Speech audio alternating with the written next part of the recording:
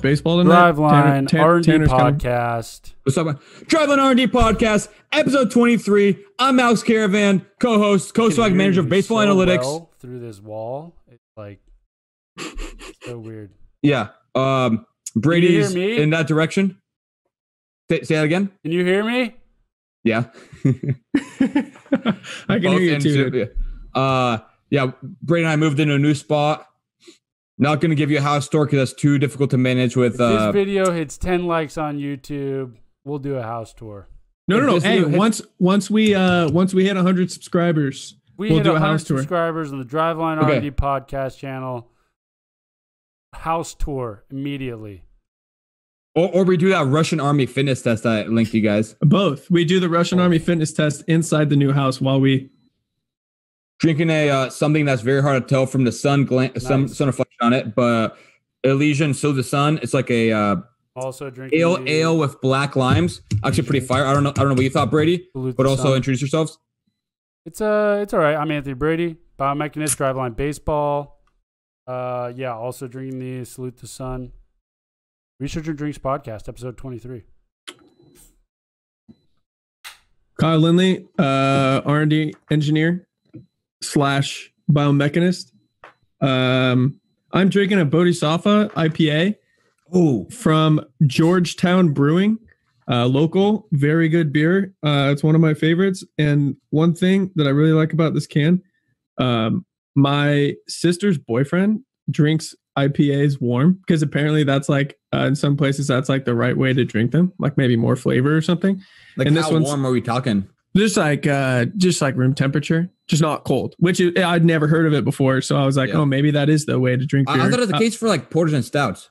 Maybe I don't think that was the case for. Okay, keep going, but I'm pretty down to call out, even though I'm not like a beer snob by any means. I'm pretty down to call out your sister's boyfriend. It was a little odd. It says, please refrigerate. Warm beer sucks. And I have never resonated with a different statement more than this. We still have one of those beers. I'm not. I don't know if I'm too sold, Caravan. On these, you don't like them? I think it's like B tier. It's what? Like B tier. It's like third tier. Oh, B tier. I thought you were saying like B. It's all right. Yeah, we have one of those bodhisattvas in the beach house. I think we have one beer in that fridge. Nope, you crushed it. I thought we did, and I got really excited because I was at the house earlier when I was grabbing that stuff. I was starting to clean out the fridge, and I saw the box. There's a box of bodhisattva in there. I was like, "Oh, let's go!" Classic mix-up. There's a can, and then there was nothing in there. An empty box. There was a can. There was an empty can in the box in the fridge. No, just an empty box. Okay. Oh, that empty can in an empty that would be ruthless. That would piss me off. You know what we should do? We should. Fremont's open today, right? We should head there later tonight. Get some nice beers. Yeah, pick up a couple. You can get singles there. You can get single 16ers like the ones that Jeff and I got. Yeah, those look good. I honestly thought the Stop and Shop near us was gonna have more variety. It doesn't have too much variety. Yeah, we should definitely. Especially with you guys are close to that whole like slew of breweries too. Brewery Central. Yeah, can't wait to go to Rubens. Shout out Dr. Mike Son. Thank you for the birthday present. And we have to make sure to not forget to mention the sponsorship opportunity to them next time we go. We get a giant Rubens logo in this TV for like $20 a beer a month. Yeah, we'll just give them a big shout out right now. Rubens Beers in Ballard, Washington. Really Rubens awesome beers. This way we'll have data. We'll say like you see that spike in sales after July 20th. That was our podcast. Welcome. And if we don't have a spike, we'll say we were sandbagging it. Exactly. As I sandbagged Lindley on the Twitter race. Yes. God damn it. Yep. Updates. Yeah, go ahead. Yeah, I was gonna say we have a couple of updates on the podcast as well. We'll talk about it later about Lindley's R&D marketing hub, but we're posting some clips on the main Driveline channel as well. So again, if you guys are one of the OG 100, we'll have some nice either merch or a discount or most likely just a shout out. Grind Squad t-shirts. Yeah, dude. I'm down to make some merch. This is good content for the segment. Let's save it for the segment. Updates. Last week, for me, I attended Pitch Talk 2020, which is a softball pitching clinic conference put on by ST Breakthrough in Chicago. The second really cool. best sport-related conference last week. Go on. Yeah. And ABBS was last week too, but Pitch Talk was cool. I learned a bunch. There was some really interesting pitch design talks, a bunch of integration between like people talking about integrating skill development with strength and conditioning, which is something that we talk about in baseball and other sports as well a lot. But it was cool hearing that. And then also a lot of talk about posture and the midsection and everything, which has been a hot topic on the podcast. Pitching. It was a pitching conference. Yeah. So, that was really cool. It was nice hearing from all those people, learning a little bit more about that. So eventually, if we end up getting into softball, we can have a little bit more of a footing there. We also launched today, actually, Measurables is I think it's a podcast, but a little bit ago, I actually heard about it from Caravan. But they are putting on like a office hours. People volunteer some time for office hours for people that are underrepresented in the sports analytics community. So they can kind of sign up for slots and have little office hours with you. So that launched today, which is cool. And then, I already have more people signed up for me than Lindley does. What is it? 4-1? Yeah, 4. No, one of them's fake, and one of them was a double sign-up. One of them's fake, dude. Drama, controversy. Heard it here first on the podcast. Listen, man, we're trying to offer the community something. Don't be calling my sign-ups. Don't be calling my sign-ups fake, dude. Don't be calling my sign-ups fake. Wow. No, dude. Caravan's just upset that he's about to lose to the comeback of the century on Twitter followers, so he's got to try to one-up me on office hour sign-ups. The thing is, I don't have to try, though. I guess that's a good point. That's a good point. Brady with the shocked faces. Like light something when things get like like red. Yeah. Nice. Yeah, that's pretty much my update. Second week open. Things are rolling pretty smoothly. Do you want to talk about ABBS Conference? Yeah, well, I mean, Caravan, you should go into your updates first because I don't really have any because I don't really have much either. I finished traveling, finished moving in, did some Black Ops work, fixed some bugs on some of our internal tools, but nothing too exciting. Yeah, my week was basically moving, like the whole first week until you got here.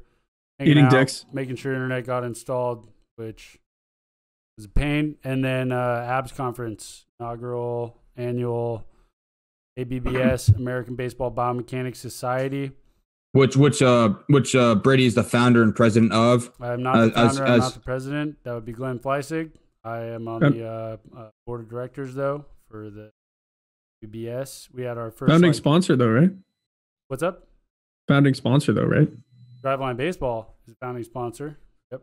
Which is represented by Anthony Brady. CSCS. Yes, which is represented by the primary host of the Driveline R&D podcast. Going if we're gonna go. We had a 3-day conference, 1 hour each day. It went basically long each day, but yeah, just talking about like biomechanics in baseball. Introduced the society, what we're doing. Kind of a couple different things. I think a lot of it though is much like ASB, ISBS, like all of these other societies.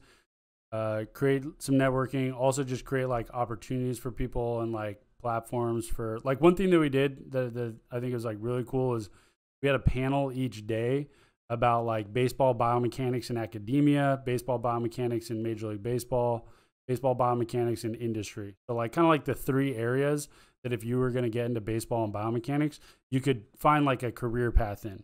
And so we had a bunch of people from each area on the panel. It was like, how did you get there?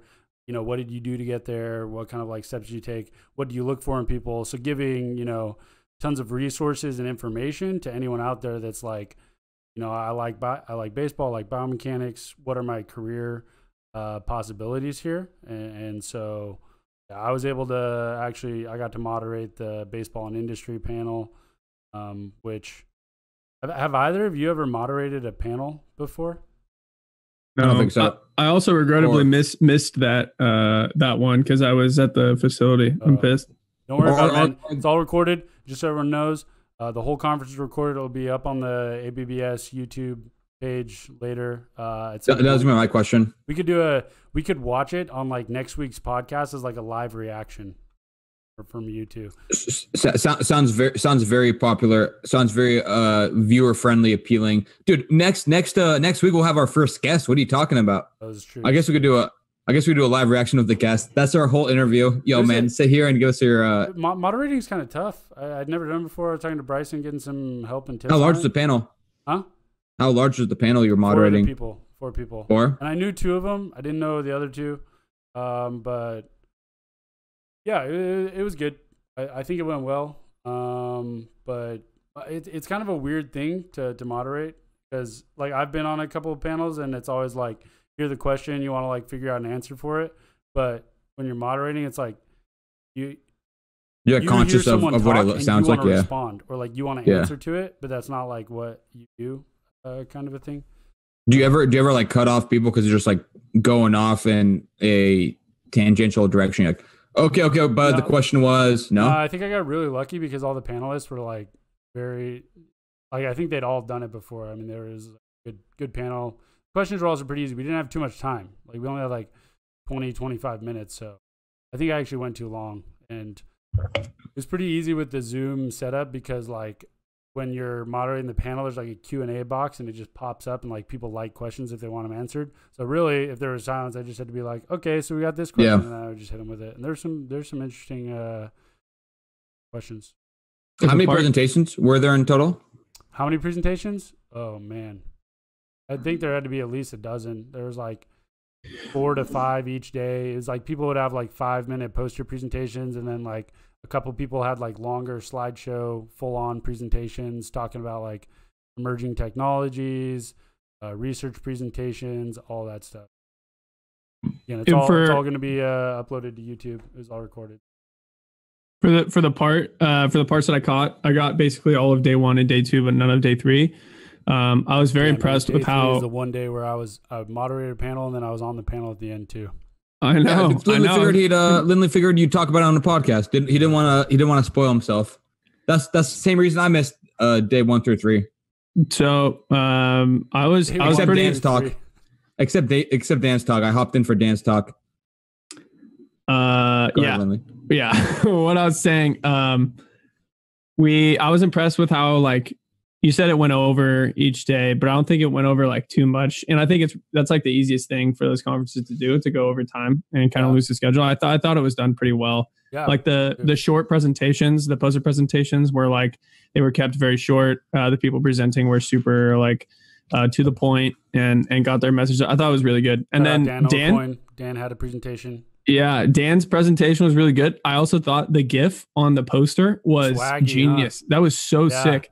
And then the third thing was that I it's like easy to get a different view or like be opened up to baseball biomechanics from the academia perspective from the conference, because at Driveline a lot of our research is more applied, less like academic type research. We're doing more things that are like oriented around applying the stuff, and it's cool hearing. I honestly didn't know there was this much academic research going on in the baseball society. I thought it was a lot of it was like what we were doing basically in gym. So it was really cool hearing from like Arnell just published one, or just posted one today that he was going to do an ISPS. Yeah, it's awesome. It's awesome. Yeah, PLNU, Auburn. Yeah. Auburn. Yeah. Pumping out, like papers left and right. Baseball. Dr. Oliver presented at Pitch Talk as well. She presented awesome. At ABBS on was it Wednesday? No way. And then she did Pitch Talk the next morning. Yeah, dude, she's awesome. That's wow. Yeah, so that was ABBS. I'm really, now that it's like really getting going, I'm even more and more excited about like being a part of it and the initiatives. And like, I think there's so much we could do for. What do you guys have lined up going forward? We have another meeting coming up, more of like a almost business related into like what we're trying to do. But I think a lot of early initiatives are going to be like standardized definitions. Like sort of like community guidelines, not community. Oh, guidelines. Like the biomech version of active spin efficiency. Yeah, like standard like practice stuff, and I think like where it could go years from now would be huge, right? Because imagine if like we could compare our data set with like Auburn's lab, Wake Forest lab, like regardless of technology, and like just some established, like basically in a paper you just say we use the ABBS certified model or whatever it is, certified pop, whatever it happens to be.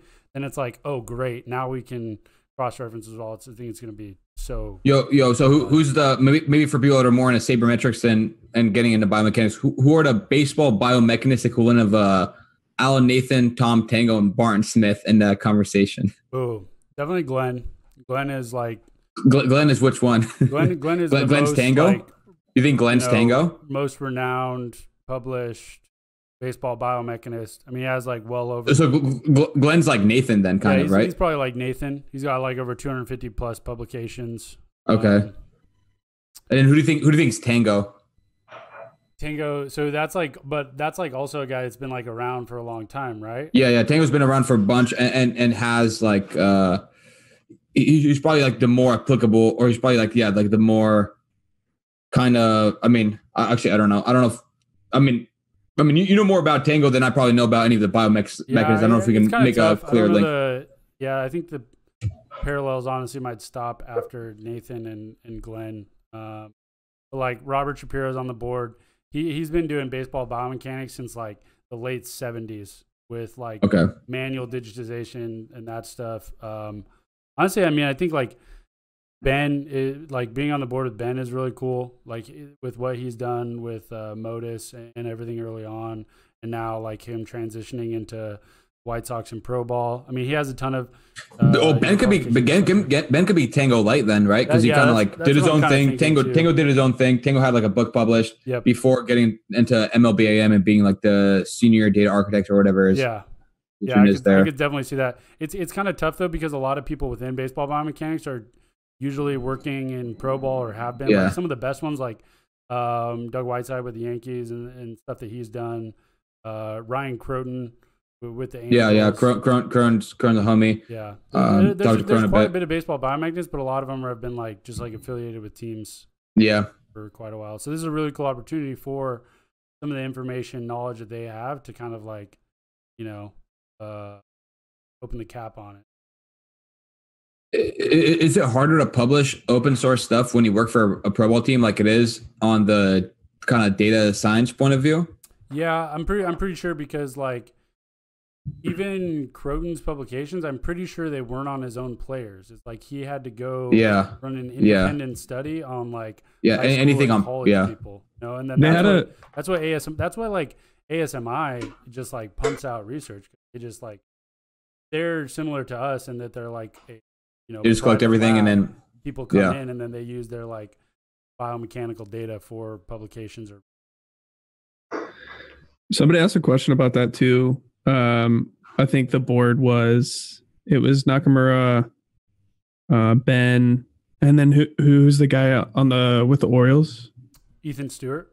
Yeah. So somebody asked them about like something to the effect of, are they able to get their research open, like basically open access, and like allow their research to be seen by the public and by the general baseball industry? And it was kind of a tough question for them, like working for teams, because it's like a proprietary thing, competitive advantage thing. Yep. They basically just said that like a lot of it ends up like trickling around, not from a publication, but like the information starts to kind of like people start seeing things similarly just through like the chain of like individual like people's networks and everything. And then so like the information ends up getting out somehow. Yeah, but I think as far as like data analysts go, they're just gonna be like, it's way easier for them because like that stuff's like publicly available. That was actually a question I got in the panel that I was moderating because Kinetrack Scott was on that one. And someone like asked him, he was a representative from Kinetrax, and was like, there was a question about data ownership and like who does the player get their data, like whose data? If you have these stadium markerless technologies up and running, who gets that data? And he answered honestly, he's like, it's the team's data. The team paid for Kinetrax to get installed, team's data. So like, it's not like as a biomechanist for that team, you can just come in and be like, I'm going to write a study on all this data. You might not even be able to access it, right? It's like up to the team of how they do it, which is a big like, and that's a whole like ethics thing that I brought up that question at Slugfest, you know, I've always thought that's a really weird area just of like baseball, data, rights, ownership, tech, all that stuff. So I think that's always going to be like a big limiting factor there. It's like if the statistical outcomes, there's no ownership of that. It's just public data, right? Yeah, I don't know. I mean, I don't know. I don't work for a pro team. Honestly, it might be a better question for Dan. So if you want to have Dan answer that question on next episode, go vote for him. We're informally closing the poll at on Monday at noon. I set it for 3 days. I don't know why. I just thought you could close it. I think you closed it ahead of time. So I was like, I don't think I've gotten any votes in the last like 6 hours. I said like, okay, I'll do it for 3 days and I'll close it earlier. But feel free to visit my Twitter to access that poll and interact with that with my visit it. Go ahead, follow him. Yeah, follow him. Won't change anything. Yeah. Should we move on to R&D content creation? Yeah. Yep. This could be a pretty quick one. It's just like this week we kind of got started with some planning for how we can disseminate some of the stuff that we're doing in the research and development department at Driveline to like the public and to the rest of the company as well. It's like something that we're trying to address with the podcast, obviously. Yeah. But, and I was gonna say even more high level overview wise, we basically have our marketing department, which has traditionally been a little bit either understaffed or kind of overwhelmed by certain projects, is trying to get a lead from each department of the company to contribute and have that kind of trickle down to that department. So Lindley is the R&D lead. We have like HP leads, pitching floor leads, hitting floor leads. Actually, I don't. Do you know who all the other leads are? I don't know off the top of my head. Steffens for HP, Dudos for hitting, Spencer's for pitching. Okay. So yeah. So we're just like, it's an attempt to get more representation in marketing from the actual departments to get more like, I don't know, like more salient. I don't know how to describe it. More salient information, more like not accurate, but just like more involvement from the actual people that are doing the application of what we're doing. And I think that can improve the content that we put out. So basically, it's just like some of the things involved are creating ways that we can organize ideas, creating ways to like efficiently complete ideas as far as like video ideas and video editing, or like picture ideas or blogs and things. And then we're going to like set up goals, KPIs to shoot for. Like we want to be able to continually publish blogs. We want to continually get as many research studies out. We want to continue growing the podcast, making sure the content's as good in there, making sure the production's as good as possible. Shoot for like new products, like do our best at kind of illustrating their value, the things that we make here to the public, so that we can obviously get the most value out of the stuff we're like spending time on. So yeah, and I'd love also to hear if any of the listeners or viewers are like have ideas or feedback or things you guys want to learn more about. All that stuff is really good information and gives us good ideas for like not even just like small things like tweets and stuff to put out or blogs to put out, but even could turn into big research products or projects that we can do in the Driveline research department. So yeah, that's what a lot of that's about. Lindley's taking lead on the content creation to further his chances at winning the Twitter bet with Caravan. So. And I was saying I thought it sucked his chances because now in theory, any good content creation should be going to corporate account. So if you guys see, anything, Lindley tweeting anything good that's not on a corporate account, then that's how you know Lindley cares more about winning a Twitter bet with me than furthering Driveline marketing. But you're saying this. Let's observe Lindley's Twitter over the next couple of weeks and just to see just how much high quality content he puts out that's on the corporate account. Yeah, keep observing my Twitter, keep interacting with those tweets. Just gonna help me in the long run. I think what I think you're misunderstanding, Caravan, is that I'm not the only one responsible for contributing towards the corporate social media and content platforms. The whole company is. I'm just trying to help promote those and organize those ideas. So if you're saying that I would be selfish for putting stuff on my personal account, same goes for you. I mean, that's why I don't put anything on there. That's why I don't put anything on there, dog. Oh, I thought you were sandbagging so that you could. I'm a sandbag again so we can double or nothing on our way to 1505. You'll be like, yeah, I'm about to lose at 1500, but give me 5 more followers. I'm catching that shit up. Live Audible. Let's up the bet stakes and just race to 2000 where it really matters.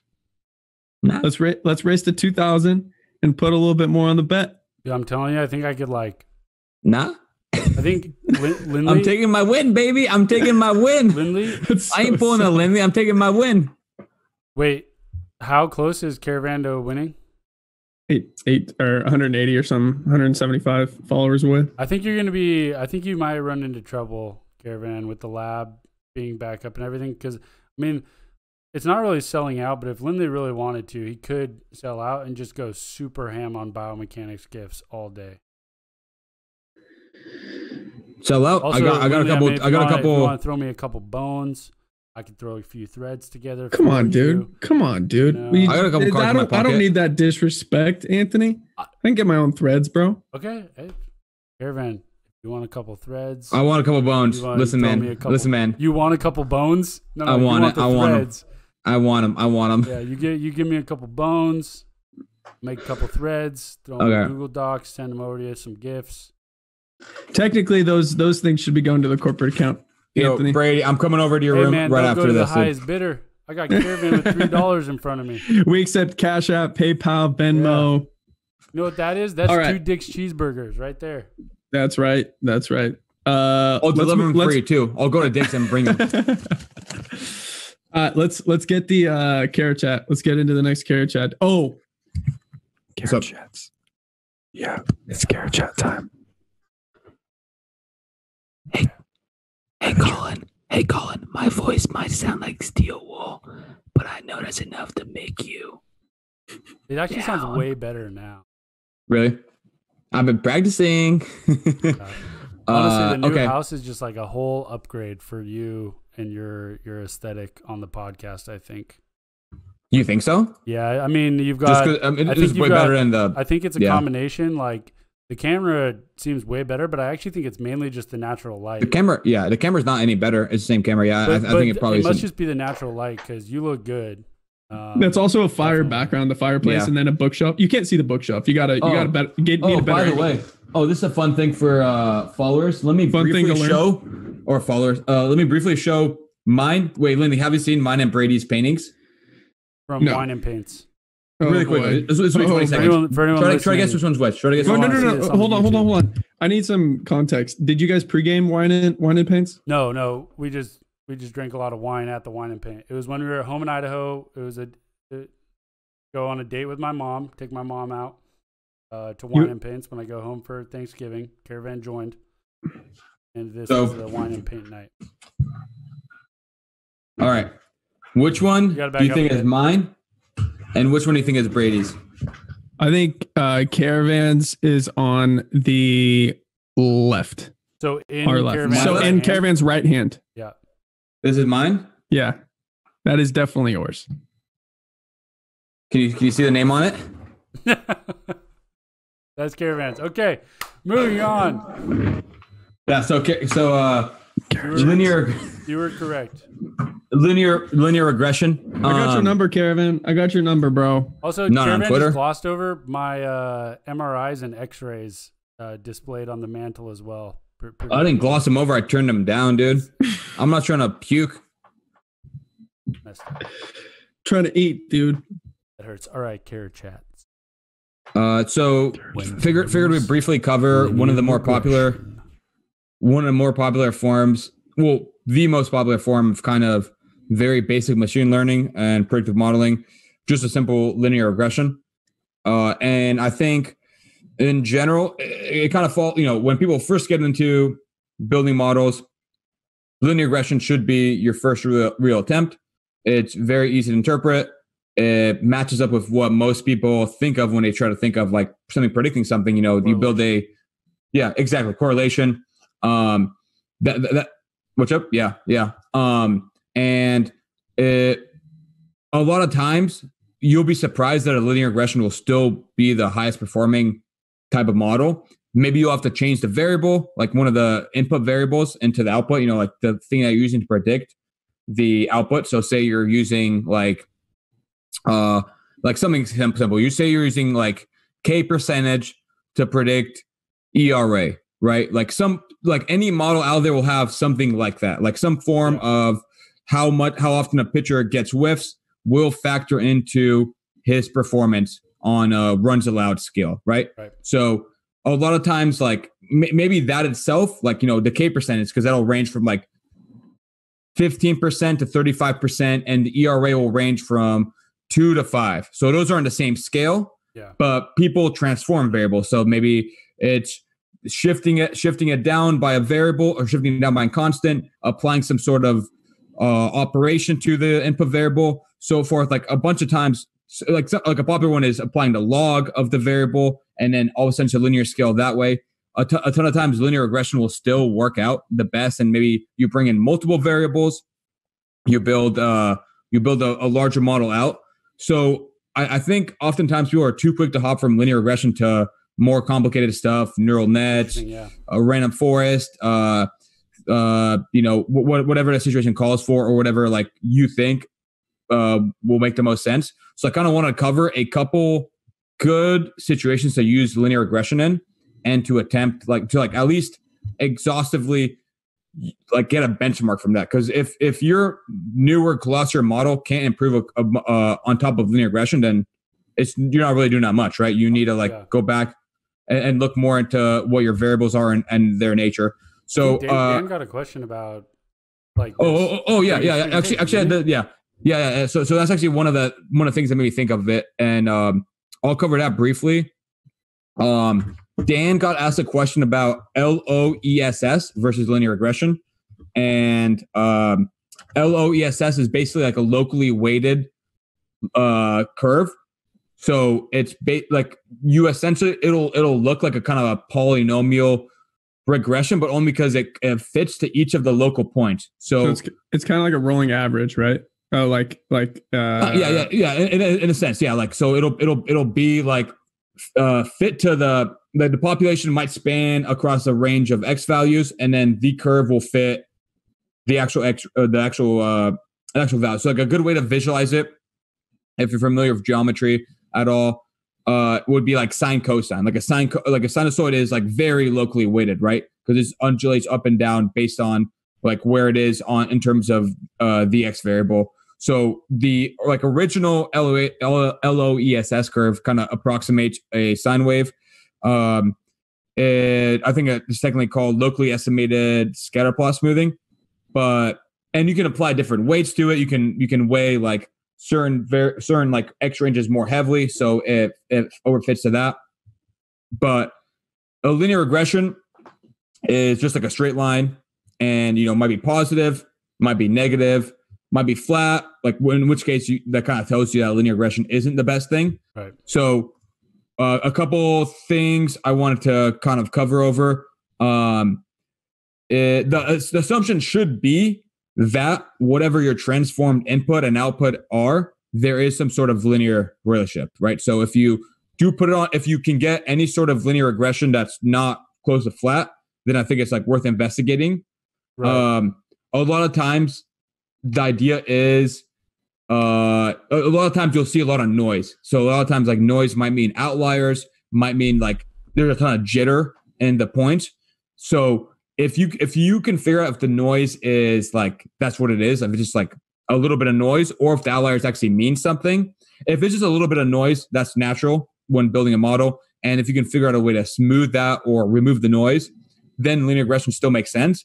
If, however, your outliers aren't actually outliers and like, you know, those are legitimate values that will keep reoccurring, in that case, linear regression probably doesn't make sense because it's just going to try heavily overfitting the outliers or not keep those in mind. So if the outliers are in fact legitimate data points that you need to account for, linear regression doesn't always make the most sense. Right.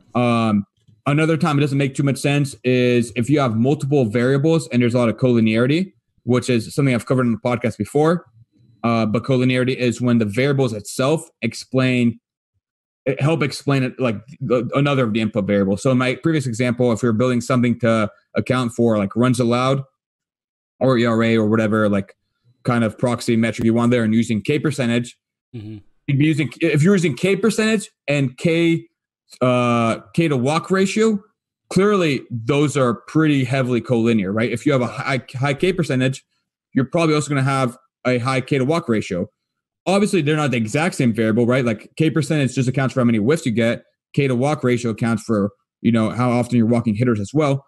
But there's going to be a ton of collinearity there. So if you're using linear regression and using variables that are collinear, those will often overfit. So that you know, you want to make sure you have variables that themselves explain different parts of the variance of the output variable. And another big thing, another two big things that I've actually kind of talked about before is metric normalization. Linear regression is often heavily helped by normalizing everything, having everything on the same kind of scale. So going back to my previous example, even if it doesn't make sense at first to visualize a relationship between K percentage, because that's between like 15 to 35%, and ERA, which is between 2 and 5. If instead we normalize all that, so, you know, the ERA and the K percentage is on the same scale of like -2 to 2, -2 to 2, where 0 is the mean of each variable, that will often help you make better and more consistent predictions.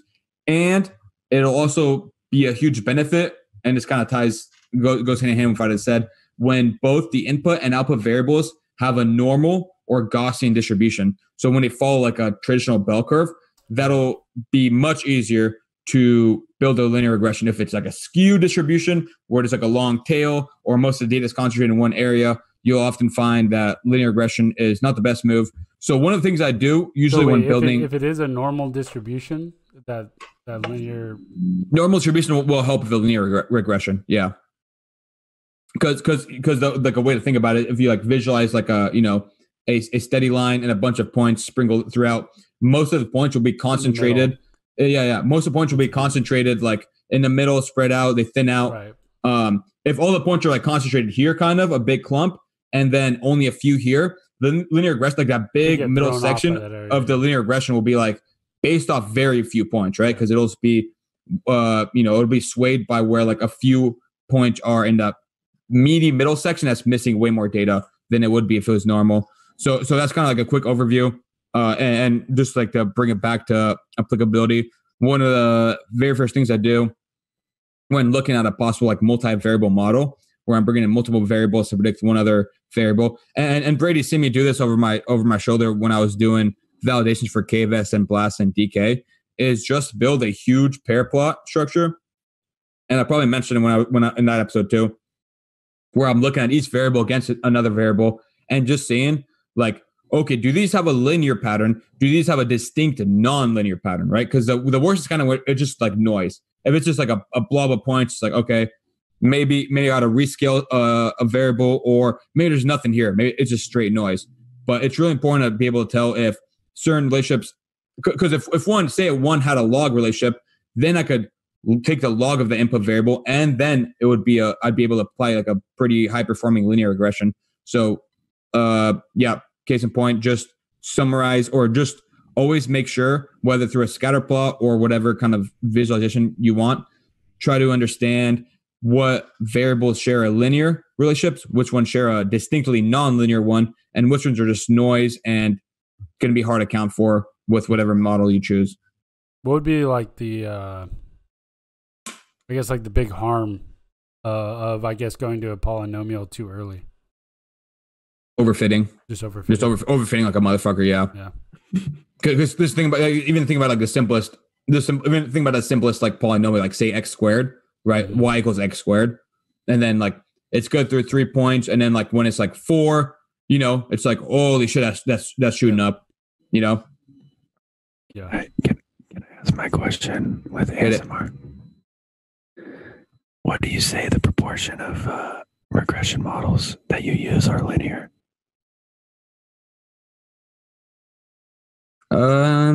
We kind of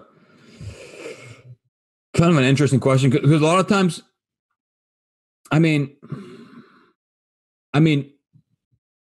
pretty decent proportion, especially because a lot of times what I do is rather than spending like multiple days on finding the absolute best model, we're just looking to like validate like proxies, you know. So a lot of times we're like, okay, does this correlate with this? So if I get that question a bunch, right? Does this correlate with this? So in that case, I'm trying to put it on a linear scale, or at least help explain like, oh yeah, it correlates with this up to this point. So disregard crazy wonky values outside of this range. In this like kind of bin range, it correlates with it. So I do like quite a bit of, like, I don't want to say, you know, like it's not even like full blown out models. It's just answering discrete questions by trying to look. And I think Lindley, I think you can attest to this too with some of the R&D requests you've been doing. Yeah. Right? Like a lot of times it's like rather than build out something that not perfectly, but you know, minimizes the RMSE or minimizes whatever error proxy you're doing. You're just looking at shaping certain variables in relation to each other, and then being able to look at it and be like, okay, does this make sense? Is there something there, you know? And so in that case, quite a bit, right? Because even if there's like a log relationship, you can easily take the log of that and then make it a linear one.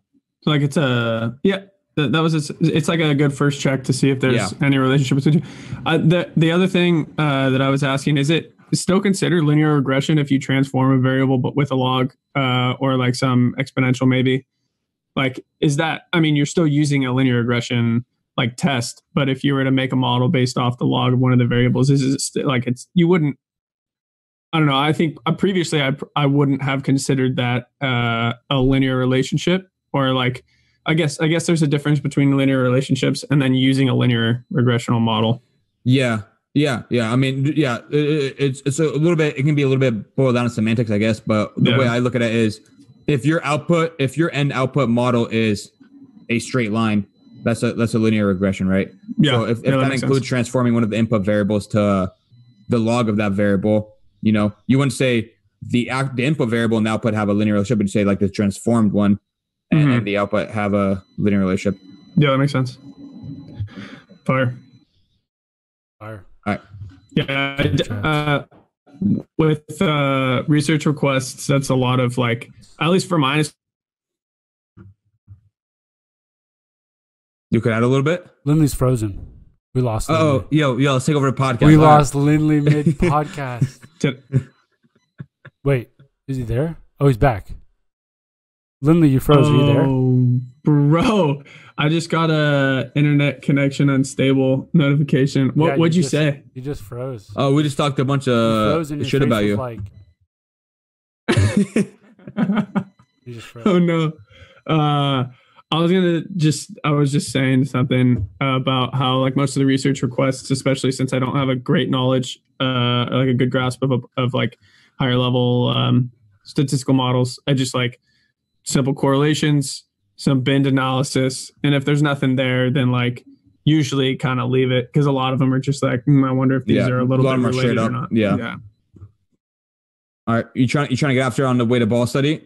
Just got it, baby. On the 12th weighted ball study we'll present on this podcast, 12th of 55 coming up. Weighted ball training, acute effects. You trying to share screen? Through with it, okay. Like to zoom. Oh, another. Sorry, just a quick interjection. Another update from last week. We started employee workouts on Fridays. We just do a ridiculous CrossFit workout with some of the other employees in the gym. Very fun. What time are those going down? I am in so much pain. during the employee lifting slot. I think it's like 2:45 or like right around between 2 and 3. All right, word. 2 to 3 a.m. Yeah, dude. 2 to 3 a.m. Peace. Okay, I think I was on I think that was when I went to make a bike ride. Okay, or on Friday. Hey, bro. Listen, you can take off that studs bookmark off the top, all right? And you can go ahead and just use that for about a year. RIP. I think that goes directly to like the 2018 stats or something. RIP. All right. The weekly journal article review. This one actually chose because it's by Mike Reynolds. He actually presented. He gave like a 5-minute talk at ABBS on it. So again, if you want to see that presentation, it'll be uploaded to the ABBS YouTube page. You'll be able to view it there and check it out. He gave some like info on it, but this piece, have either of you seen this? Like previously, Caravan, you said you hadn't. I had not. Also, I looked up ABBS YouTube, but I accidentally typed ABBS YouTube, so I got some fire 10-minute workouts on my other screen. Nice. I haven't read this in depth, but I saw it a little bit. One quick question: what's an MPH? Miles per hour. Interesting. I thought you were trolling, dude. No, dude. Oh, Monica, that I don't know, but I have looked that up previously. Oh, yeah. I thought MPH as a title. Yeah. Jeez, dude. Come on. You guys are just insulting me left. That sounds a little bit Eastern European, dude. Monica Drogo sounds a little. I think she might be my cousin. I think it might be my cousin. It's some sort of public health thing. I want to say Master of Public Health. Anyone want to Google it real quick? Sorry to. Yeah, I'll hit it. Just Google that real quick. Anyways, Reinhold presented this. This came out. This is less than a month old. I want to say it was like the end of June. You said Reinhold presented this? Reinhold presented this end of June 2020 is when this came out. With obviously working with the usual batch of people who are just pumping out biomechanics research and some weighted ball stuff. Glenn Fleissig on the board with Dr. Andrews, Macrina. And yeah, dude, I forgot where you screen share. I kept trying to scroll down on this. Drogos. Yeah. So this was they've done a few pieces on weighted ball research. Like there was a 6-week study, and then a few others like that, looking at velocity increase, injury rates, all those things. This is actually really interesting. I'm pretty stoked about like looking at the acute effects of like implements and training modalities. So the kind of like TLDR, which you can get from the abstract 2, was 3 sessions, overload weighted ball session, normally weighted ball session, and an underload. And it was randomized conditions. You went in, you had internal and external passive range of motion tested, went through the throwing session, and then it tested it again. So, and that was like randomized to see the differences. I think it was 16 participants, high school baseball players. So yeah, it came in, measure your IR and ER, throw whether the underload throwing was 5, 4, and 2 ounce balls. The overload throwing was 5, 6, and 9, and then the extreme overload was 5, 16, and 32 ounce balls. So that would be like the baseball, the green ball, and the black ball. I think on those 32 ounce. 2 pounds. No, the black. Oh, the green ball. The green ball is 16. Yeah. We're all 16. Yeah. So that's pretty. The green ball is 1 pound. The green ball's 1 kilogram. No. The green ball is 1,000 grams. Black ball is 1 kilogram. The green ball is 450. No. Yeah. Green ball is 450. Blue ball is 450. Oh, the blue ball is 450. The green ball is 1,000. Oh, yeah. It's embarrassing. You'll cut this part out. So that would actually be So that would actually be the baseball, blue ball, and green ball. 5, 16, and 32. Yeah. Yeah. So the they came in. It was like a standard warm up. I think the warm up was pretty limited from when I saw the methods. It was like standard TheraBand, warm up, and then 15 reps at each movement, and then 10 throws at 45 feet, 10 throws at 60 feet, 10 throws at 90, and then they went into the throwing session, which was either with the underloads, the overload, or the extreme overload. That consisted of 3 throws with each ball at 100% intensity from knee, rocker, and run and gun. So that's how they went about it. After that session, they then measured IR and ER again, and I'll just scroll down to the results. Actually, you guys see these results? Wait. Do you mind scrolling up right before the? I had one question. I figured I want to ask before. Do you guys scroll this a little bit lower? So right here. Do you guys know what the coracoid stabilization technique is? Yeah, coracoid is basically just what he's doing with his left and right arm right there. Guy on the left right here. Yeah. Stabilizing it to like standardize the measurement.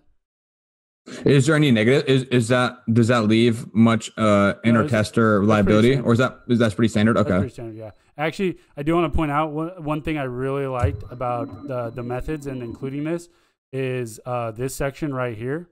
Reliability of range of motion testing was assessed in a pilot group of 10 participants in a previous study. So they took measurements to get like the ICCs and make sure that there wasn't going to be any like reliability issues with the IR and ER measurements. So that's really cool. I think that's pretty tight, especially when working with a goniometer. Like I'm always skeptical of like range of motion and like FMS data from like just someone throwing a goniometer up there. So that's pretty sweet. I think as far as I remember from the goniometer and range of motion studies that I've looked at, the intra-rater reliability is pretty high, right? Yeah. Like the same person will measure pretty consistently. Yep. Yeah. And I think they mentioned that there was like a team of 2 or a team of 3 that did it the whole time as far as the measurement. So if there is inter-rater reliability, then it's probably there's only like 2. Yeah.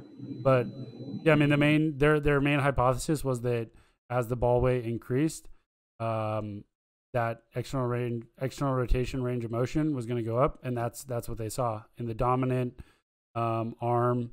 External rotation significantly increased in the overload group by 3.3 degrees, and also in the extreme overload group by 8.4 degrees. Also, an interesting one in the extreme overload, non-dominant ER. So glove arm ER went up almost 3 degrees, which was significant, which I think is like very very odd. So they basically got each week they would get measured again, then immediately throw 3 weeks of testing, and they would do one of these each week. But then test right after. Randomized.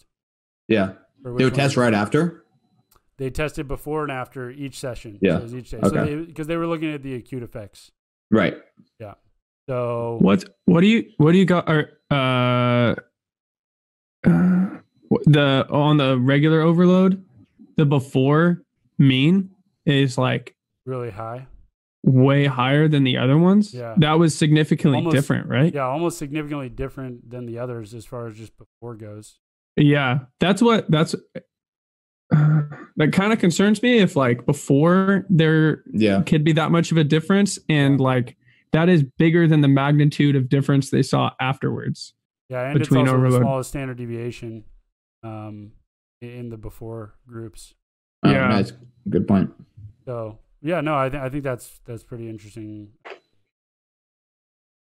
Thought that was a point. I mean, in the discussion or in the results in the discussion they talk about it, like they confirm their hypothesis, which is like what you would expect, right? Like you are going to throw like a heavier ball. I would anticipate some like acute effects.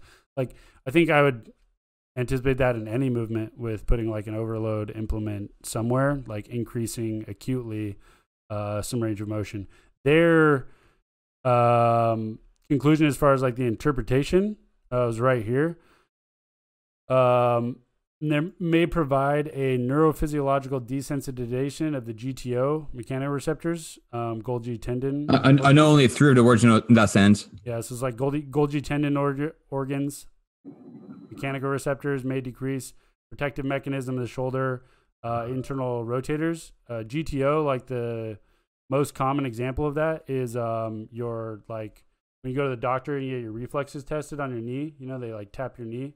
Yeah. Kick your knee it's like a stretch reflex. That's what the GTO is basically. So like when that's your like knee, that like tendon is getting stretched and it's your body's like, oh, we're hitting like end range of motion. Like we need to tense up.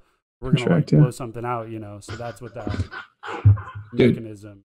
Dude, when I was like 10 or 12 and I go to a doctor and they do that, I thought it'd be badass to try to suppress my knee hopping out, because I didn't realize, I didn't like fully process what they were doing it for. So I'll do my very best to suppress any sort of reaction. So they just tap my knee with a thing and I would just like hold it because I'd like see it coming and they'd be like, oh, okay, you got no reflex. And I'm like, oh, that's not that sick.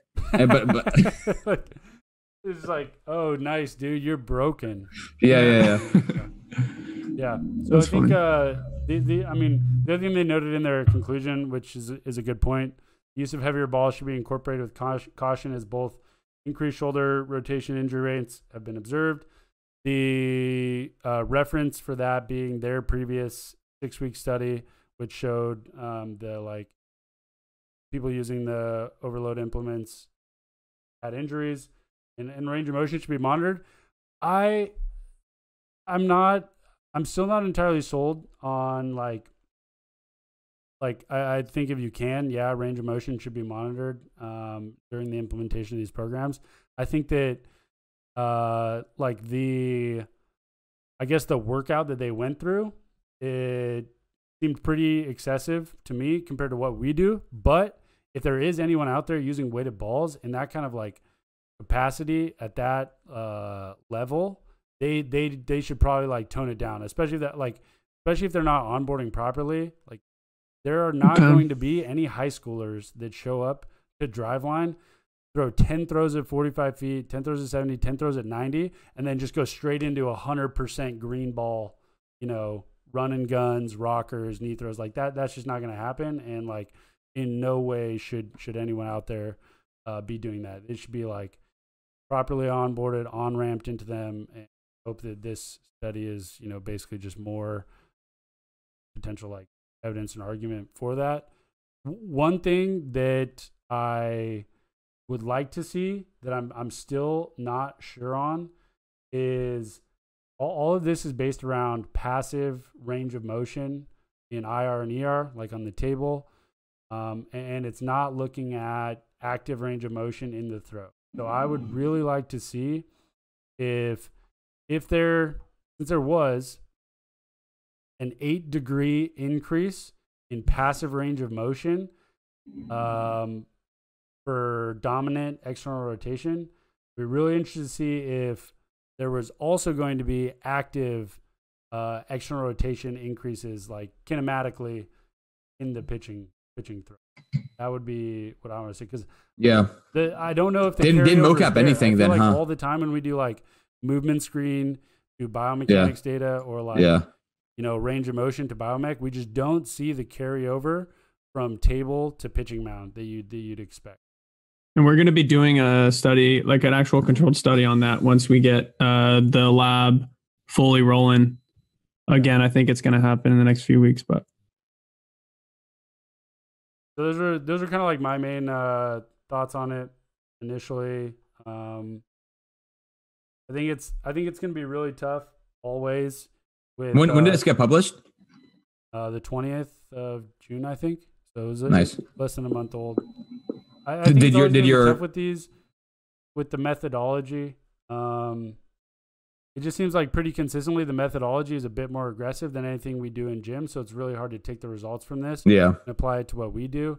And I think you're going to run into that all the time. I think like that's got to be pretty common in like exercise science journals and like strength and conditioning journals in general, which is just another reason why, if you're a reader of articles and stuff like these, like very important to understand the methodology and the programming that went into the study, because like we could put someone through an insane like squat workout, right?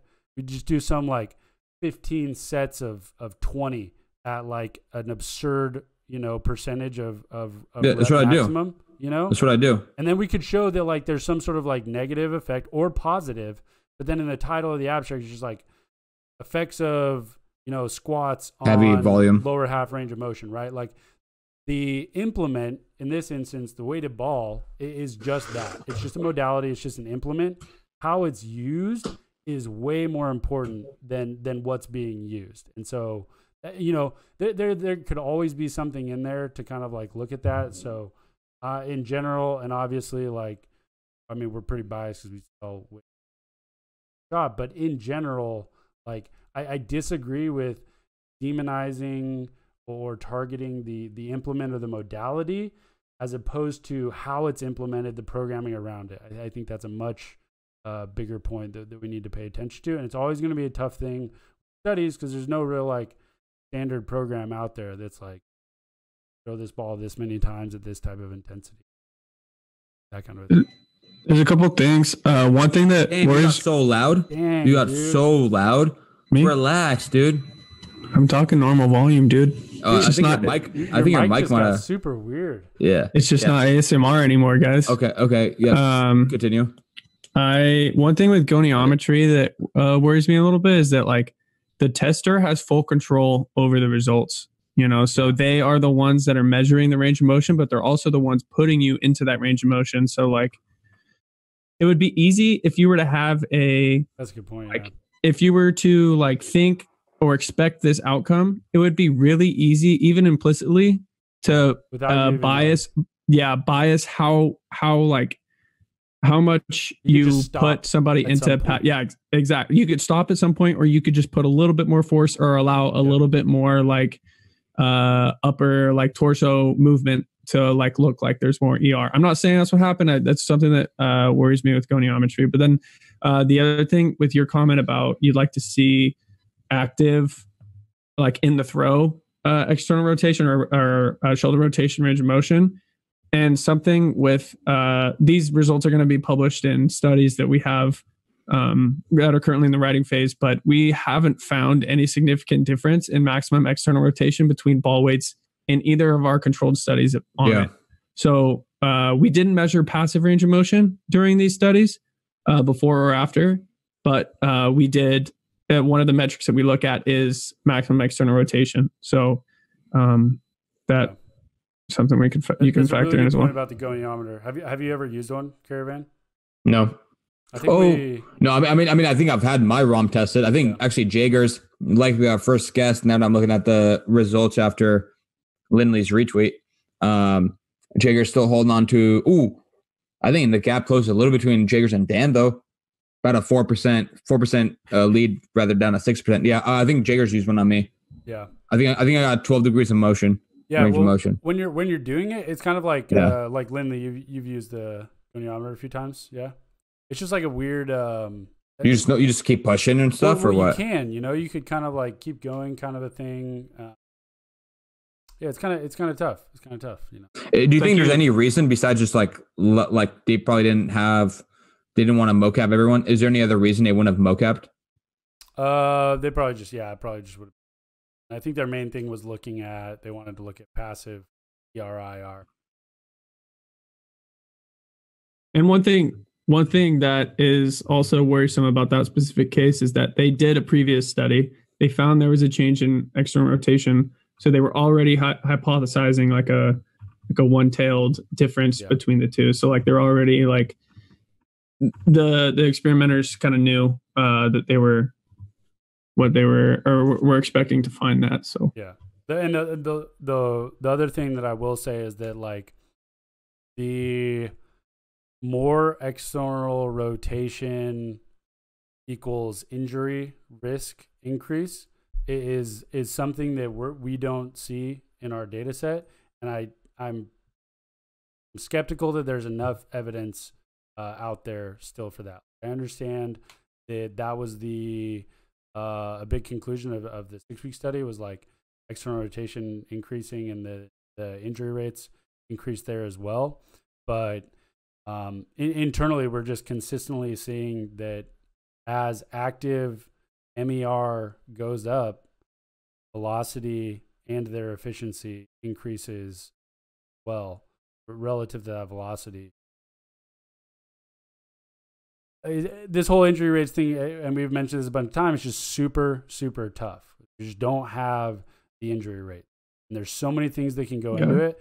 And I'm gonna always be skeptical of this one thing is why this person got hurt, and that's from like me and my past 2 injuries. Like it's gonna be really hard for me to ever just like see enough of the data and be like, okay, yes, this one acute metric and reason that the range of motion of external rotation on the table is the reason why elbow popped, shoulder popped, that kind of. That's a far claim for me. Kind of on that topic, Dr. Oliver at Auburn University, she's in charge of that biomechanics lab. Yeah, she presented on some research that they did in softball, and they used pain as the independent variable. So like they would bin athletes by they've had or they struggle with upper extremity pain or they struggle with lower extremity pain. Like measuring it on a scale of 1 to 10 or just binary? I think it's binary, but like I still do think that pain, like subjective feedback, is a valuable tool in the whole injury risk or injury like conversation. Because having some, like, it's hard to quantify it. So like doing it subjectively with surveys or whatever might be one of the better alternatives or a good start for like trying to figure out some of the movements or some of the red flag like things that athletes are going through.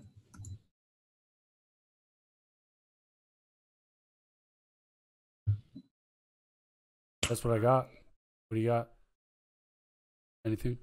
That's all. Caravan, Episode 23. Any linear regression comments? I was going to say, no, I was going to say next episode we'll have our first live guest react to ABBS, this study, and my Cara chats. And Lindley's followers slowly dwindling. I'm speeding up, bro. Just like I told you in stand-ups, my derivative is strictly positive. I mean, so is mine. No, but like more positive than yours, dude. More positive than yours. You are gaining followers, but I'm gaining more followers than you. Might not be enough, but I'm still gaining more followers than you.